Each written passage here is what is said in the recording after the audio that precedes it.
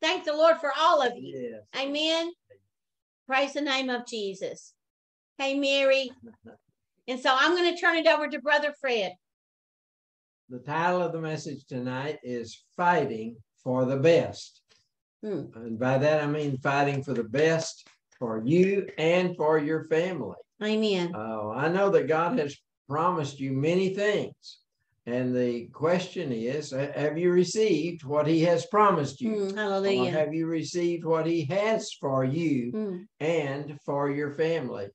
We're talking about fighting tonight. You know, the Bible talks about blessing those who overcome. Well, but to overcome, you have to fight. Fight. There are many different blessings, and I'm not going to go into those tonight, but I just want you to know that there are many blessings for those who overcome. But to overcome, you have to fight. And we have some enemies. And I'm going to just mention those enemies in a moment. But God has made promises to you and to your family. And but a promise given is not a promise activated. And so if you know what he has promised you or what he's willing to promise you, you need to activate that and to fight for it. It's worth fighting for. You know, anything that God promises you, it's worth fighting for. Amen. And we can't just let it just sit there and not come to pass in our lives. We need to fight for it. We have enemies, and those enemies want to stop the blessings, want to stop the promises of God happening in your life. And so if it weren't for the enemies and you just had this free-flowing channel between you and God, I mean, the promises would come and come freely. But you have to fight for them, to overcome, to receive the promises. And so that's what we're going to be talking about tonight. How do we receive God's best? And Hallelujah. about Hallelujah. His best for you and your family in particular, but it extends much wider than that. It relates to your community, your city, your nation, and on and on. So how do we receive God's best? And we're going to, first of all, just mention that there are enemies that want to prevent you from receiving God's best or from receiving the promises of God. There are three enemies: your flesh, the world, and the devil and his cohorts. Okay, so we'll start with your flesh. Well, and what is your flesh? Well, let's think about Romans 8:7. It says a mind set on flesh, or fleshly things, or carnal things, flesh, is hostile to God. Well, if it's hostile to God, it's an enemy to you. It's an enemy, and it cannot obey the commandments of God. It's not subject to his commandments, and it cannot. The mind set on flesh, or the deeds of the flesh. So what are the deeds of the flesh? Well, we see that in Galatians 5, verses 16 through 21. It talks about the deeds of the flesh, and it starts with a bunch of I words: immorality, impurity, indecent behavior, idolatry, witchcraft, and it goes on and on. There's lots and lots of different things. That's the things in the flesh. That's in the carnal realm. That's in the natural realm. And all of those things, if our mind is thinking about those desires, fleshly, carnal desires, then it's not subject to God's commands, and it cannot obey. It's not just it doesn't want to, it cannot. The carnal mind cannot obey the Spirit of God. Oh, that's right. Because we have to be spiritual to obey the Spirit and the things of the Spirit. So the first enemy we have is our own flesh. And we were born with it, and we never get away with it from it. What we have to do is crucify it. How often? Daily. Paul talked about crucifying the flesh daily. So it's always going to be there. It's going to try to raise its head. And so if you haven't crucified it lately, it's still there and it's still active. Sherry may have something. And this is what I say to my flesh. Shut up and sit down. That's what I say to my flesh. Shut up and sit down. Hallelujah. So let me just remind you again and go over it again.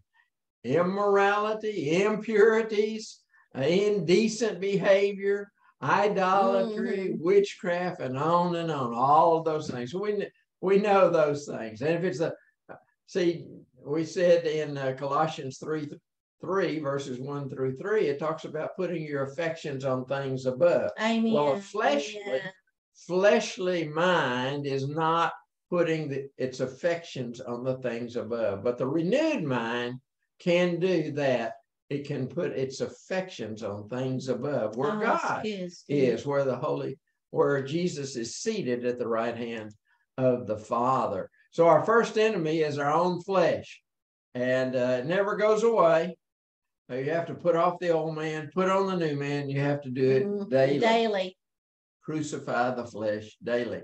And those that are in Christ have crucified their flesh. Okay, the second enemy that we all have is the world. I believe it's James 4:4 that talks about to be a friend of the world. Listen to this, is an enemy, is hostile to God. So if you become a friend of the world, or in other words, you love what the world offers you, that's a friend of the world. If you love the things of the world more than you love the things of God, the things that are above, that's world, and that's worldly thinking, and that's the world is your enemy, because it's an enemy to God. And so we are, listen to this, Jesus said that we are in the world, but we are not of the world. So we're walking on the earth, we're walking in the world, but we belong to heaven. Our citizenship is above in heaven.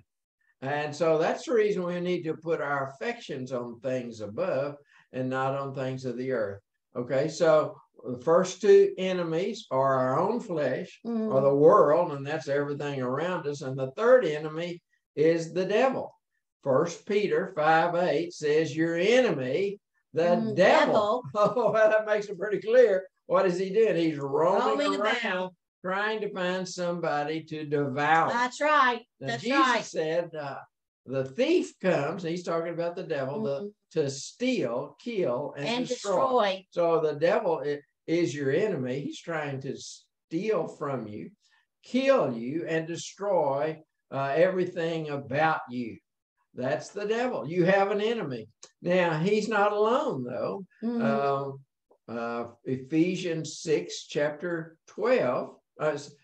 6, verse 12 says that there are principalities and powers and rulers of the darkness of this world. Why is the world an enemy to God? Because it has rulers over it, rulers over the darkness of this world and spiritual wickedness. So we're not fighting against flesh and blood, but we are fighting against principalities, powers, rulers of the darkness of this world, and spiritual wickedness in high places. So we have three general categories of enemies that try to prevent us from receiving the promises of God.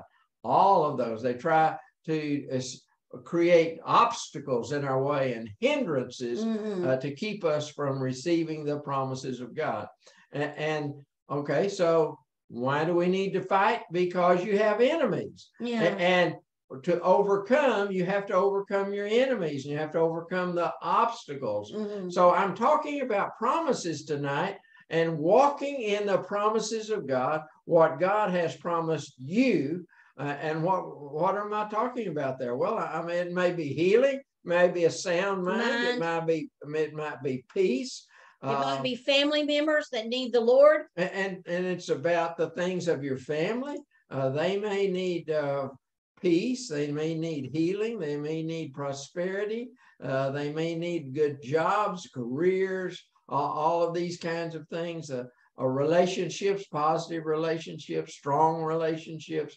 And so if you're lacking in any of those areas of either you or your spouse or your children, lacking in any of the things that God has promised you, because he has good things. He only has good things. He wants to give you the best. He wants to give you the good things. He does not withhold any good thing. He wants you to have the best, but you've got to fight for it. That's the bottom line of this message. God wants to give you the best. Yes, amen. Better than anything you could think or imagine. The best family, the best marriage, the best income, the best work situation. He wants to give you the best in every area of your life.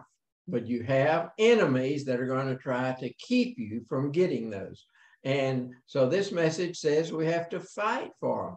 So we know that we get blessings and promises if we overcome. But now I've told you what it is that you have to overcome. You have to overcome the enemies.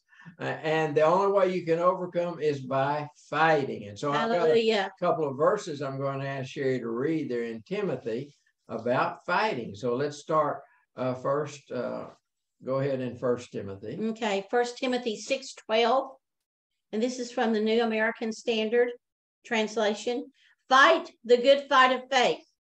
Take hold of the eternal life to which you were called, and for which you made the good confession in the presence of many witnesses. Okay, I want to just pause here because in another translation, the Message, this talks about the rich life, the righteous life, the life of wonder, the life of faith and love. And so I'm asking you, is that the way you describe your life, that you have a life of wonder, a life of faith, a life of love?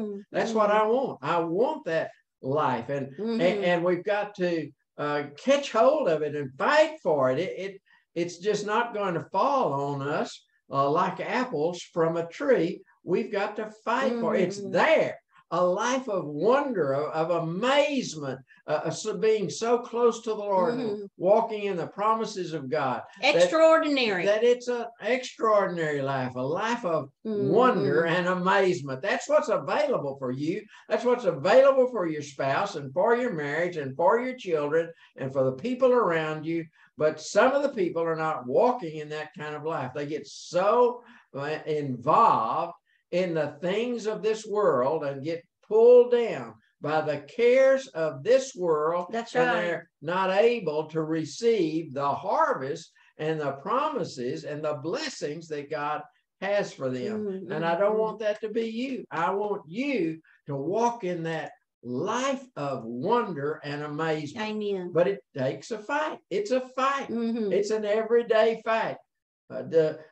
Daily crucify your flesh. Oh, that's a daily thing. Now, the flesh doesn't want to die. That's right. It wants to keep rising up. Yes. And reminding you of all the old things you've thought about. It has a voice. And all of the sins that you've created and all of the hurts that you've had. And I wants to remind, that's what the flesh wants to do. It wants to remind you of all of those things. And the devil, see, he wants to put you down. He wants to steal everything you have. He wants to kill you. He wants to destroy you. You've got to put him in his place. See, we have three enemies, but we also have three conquerors. Hallelujah. What conquers the flesh? Well, the Spirit of God. Spirit of God. They're opposed to each other, but it's the Spirit that will overcome your flesh. And what about the world? Well, God overcame the world. God so loved the world. He gave his only begotten Son. So it was the Father that overcomes the world. He made provision so you can overcome the world. And finally, Jesus defeated the devil and all of his imps at the cross. Amen. Hallelujah. Great victory. So not only do you have 3 enemies, but you have three conquerors. And so, and they want to work through you, and they want to bring you the victory and bring you the promises. But you have to fight. And here's another verse about fighting, and this is from 2 Timothy. All right, Sherry. 2 Timothy 4:7, also from the New American Standard. I have fought the good fight. And this is Paul speaking. I have finished the course. I have kept the faith. Oh, hallelujah. I want us to look at this verse. This is one of the last things he wrote. This is one of the last things that he said that we have heard from Paul. I have fought the good fight. You know, he's not a pessimist at this point. He's not, he's not saying, woe is me. He said, I have fought the good fight. I have finished the course. Hallelujah. I have kept the faith. Those are just perfect tenses that this is a man of victory, the person who has overcome. He has fought the good fight. Now, he's finished the course. Now, the same thing is going to happen to you. You've got to fight the good fight in order to finish your course. See, the devil doesn't want you to finish your course. Your flesh doesn't want you to finish your course, doesn't want you to fulfill what God has for you, but you've got to fight the faith. Fight the good fight of faith to finish the course. And you've got to keep the faith, fight the good fight of faith and finish the course. And so you might say, well, I'm just oppressed every day. I'm just under so much stress and I can't keep my head above the water. Well, you've got to fight. You've got to fight with faith. It's not something that you can just think's going to just happen to you to receive all the promises if you're not doing anything. You have a responsibility to fight the good fight, to finish your course and keep the faith. These are very important things, but I want you to know that you're not alone. Hallelujah. Isn't that exciting? You're not alone because Jesus gave you a partner in the battle.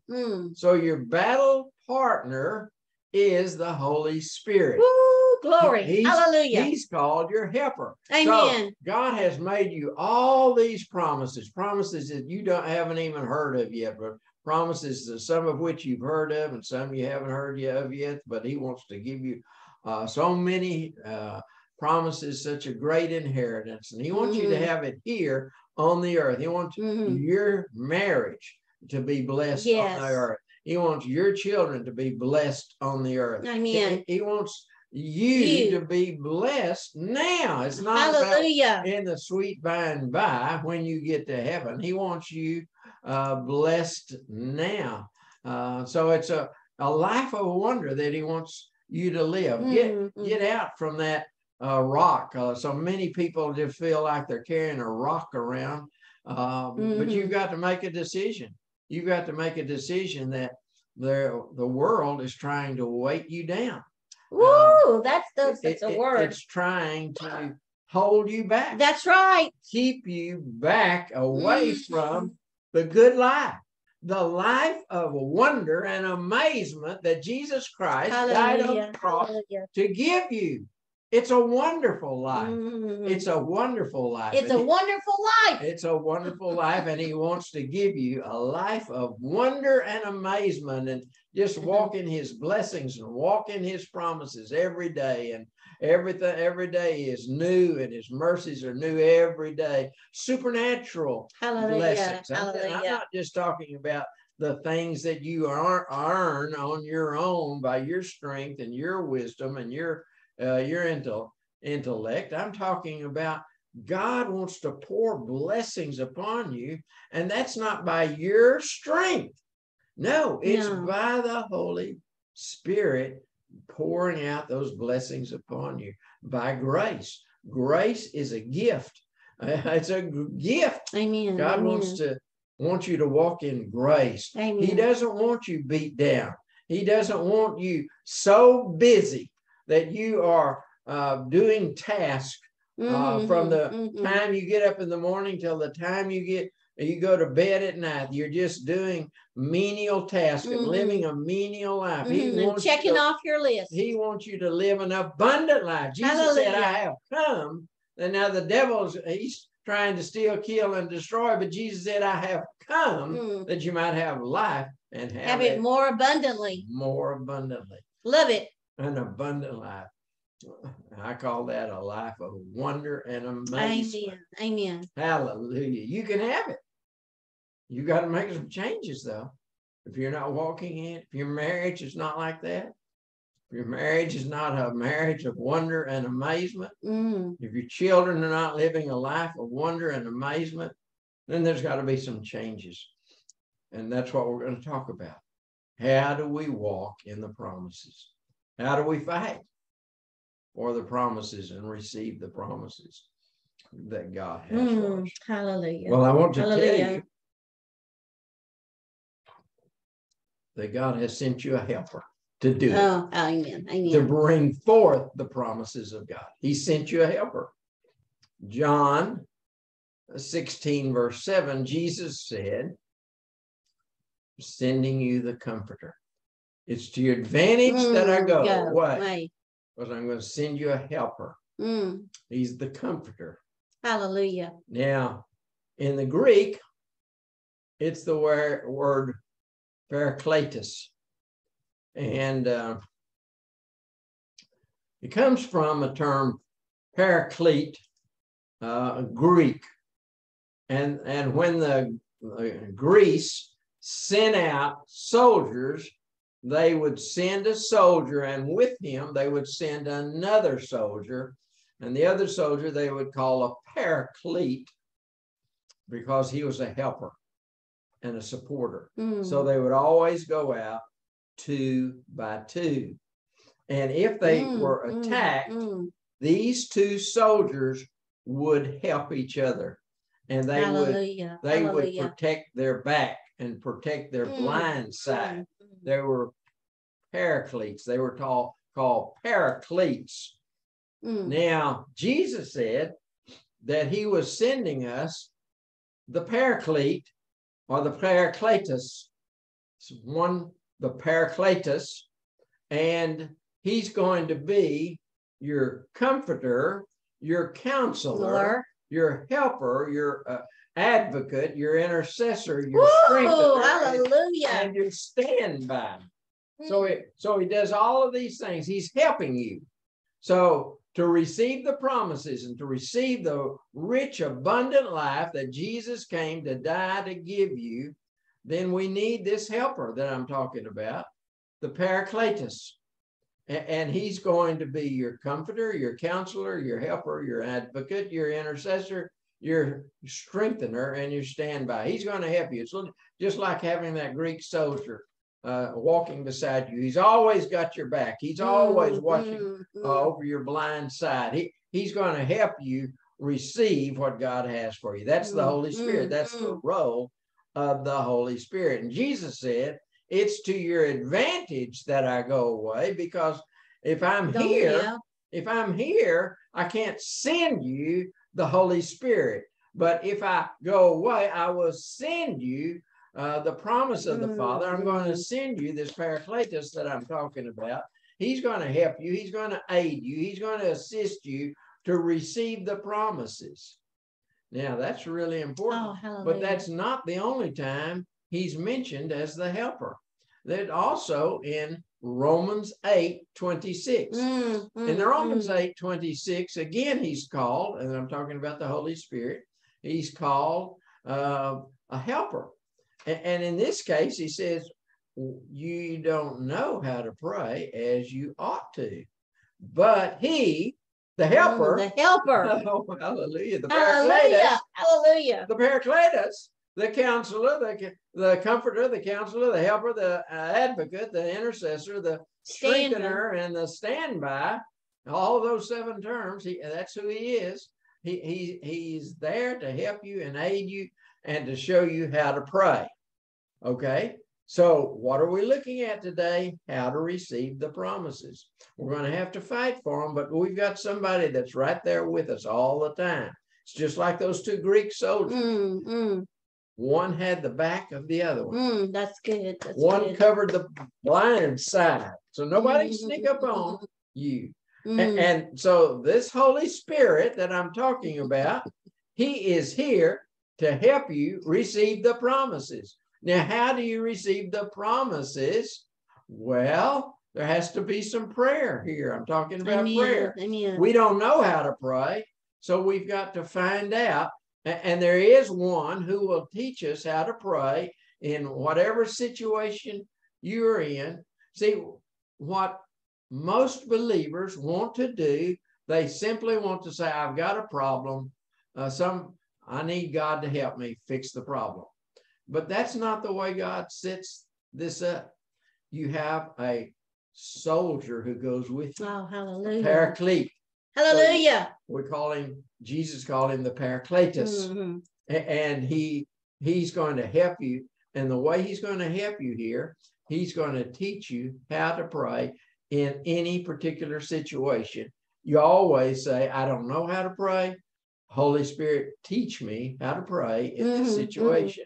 We need to teach me what to pray. We need to get God's perspective on things. How does God want us to pray? Because when we pray the way God wants us to pray, there is a releasement of the power of God. Hallelujah. To bring forth the promises. See, it's the promises, it's the power of God that brings forth the promises. You cannot bring forth the promises of God out of your own strength, out of your own ability, out of your own intellect. It has to be by the power of God. It says all of the promises come by the power of God. And the only way that the power is released is we have to know how to pray. So if God has promised you something and you haven't received it yet, if you're having difficulty receiving it, I'm going to tell you why you're having difficulty receiving what God has promised you. A promise given is not a promise activated. You have to activate it. You have to fight for. So the way to do it is to spend time with the Lord, seeking the Lord. Seek first the kingdom of God and let him reveal to you his perspective on your situation. If you have problems going on in your body, you seek the Lord. Let him tell you and explain to you how to pray. Whose role is that? That's the Holy Spirit. He will show you how to pray in each and every situation. And when you pray the way he tells you to pray, then the power is released and the promise comes forth. And God's best comes forth. We're wanting to find out today how to receive God's best.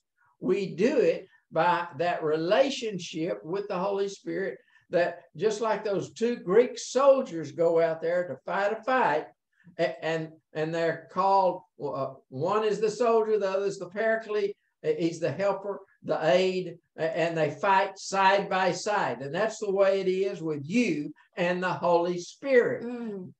You are going out there to fight a fight. You've got a promise for you, or you're in your body, or about your marriage, or about your spouse, or about your children. You've got a promise. You've heard the promise. Now you've got to pray about it. But God has sent someone to go with you, and that's the Paracletus. That's the Holy Spirit. He's your comforter, your counselor, your helper, your advocate, your intercessor, your strengthener, and your standby. He's your help. He's your aid. He's going to show you how to pray. You pray that way, the power is released, and the promise comes forth. Woo, glory. Hallelujah. To receive the promises, for the promises to be confessed, to be manifested, you have to confess God's word. Oh, hallelujah. Hallelujah. That's how salvation comes. It says that in Romans 10, 9 and 10. You know, if we will confess him, then he will become our Savior and Lord. Well, we also confess the word of God in order to receive his best. So you have to believe in your heart and confess with your mouth. believe in your heart and confess with your mouth what the Lord is showing you, how the Holy Spirit is leading you and guiding you. You confess those things. So if you want the promises of God to be manifested in your life, begin confessing God's word, what relates to that situation. Amen. Now, let's think about Sherry for a moment. God gave her a promise when she had cancer, and the doctor said she's going to die from cancer. What did the Holy Spirit show you? Well, he gave me a scripture. He gave me a verse in Psalms, and I had to literally get up and look it up because I knew it was the Holy Spirit that was speaking to me, but I didn't know where that scripture was. And sure enough, it was in Psalms 118, verse 17, that says, I will not die, but live and declare the works of the Lord. And that was a promise to me concerning this situation. And it was also something that I could fight with. It was something that I could take hold of. And every time a bad report would come back from the doctor, another test would show that I had medullary carcinoma, the second highest malignant thyroid cancer. Every time a test would come back and it would show that, and the doctors would continue to speak that over me, then that scripture would come up in me, and the Holy Spirit would bring it back to my remembrance, and I would confess it out of my mouth and believe it in my heart, and that's exactly what got rid of the cancer in my body. Okay. To manifest the promises of God in your life, you have to be confessing God's word. Amen. And this is where the fighting comes. That's just what Sherry was talking about. She fought. That's always the way she fought. When she got a bad report, she would confess. Yeah, confess the word. The word, what God had revealed to her. Okay. So this is what Paul wrote Timothy in 1 Timothy 1:18. He said, fight the good fight with the prophecies that have been given. Hallelujah. Or in other words, hallelujah, you've received some promises. Maybe they have been by prophecy. Maybe they have been what God has spoken to you. Fight the good fight by using what God has promised you, either spoken directly to you or spoken to you through a prophecy. Use that to fight the good fight of faith. Confess the promises. Confess the word of God. Now, here's another verse that supports that, and that is Matthew 10:27. What you've heard whispered in the ear, you proclaim from the rooftop or housetop. Proclaim it. So you've got to be confessing some things. And so this is not just about, oh, I've received a promise, and so I don't have to do anything.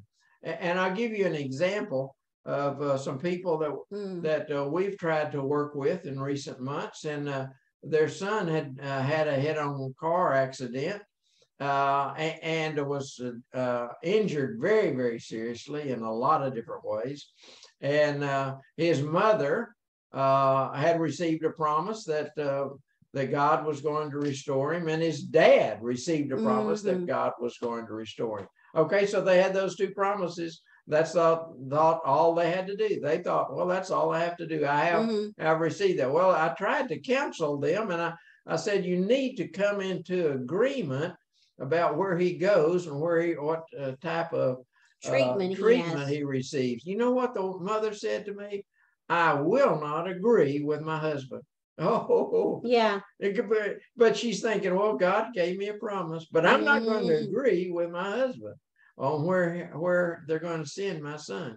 I mean, I couldn't imagine that a mother would make a statement like that. I'm not going to agree with my husband about what treatment they're going to have for my son. See, they needed to fight for their son to be restored. Both of them had received a promise from God, but they haven't seen those promises manifested. No, they haven't. Well, and that's pretty clear. They refuse instruction. They are arrogant and hard-hearted, and they refuse to come into agreement, even though God has given them the instructions and the blueprint on what needs to be done, and they're refusing to do it. They're refusing because they are heady and high-minded and will not take instruction and will not follow what the Holy Spirit is telling them to do. And they're thinking, oh, everything's going to be okay. But they haven't, the promises haven't been manifested. When you hear the Lord whisper to you in your ear, you begin to confess it. Amen. You begin to proclaim it from the housetop. Hallelujah. Thank you for being here today. I'm going to turn it over to Hallelujah. Hallelujah. Well, I don't know about you, but this is a message that has touched our hearts and stirred us up into Lord, we want to operate more in your faith. We want to operate and have a greater relationship with the Holy Spirit. So it has stirred us. And so I pray that it stirs you up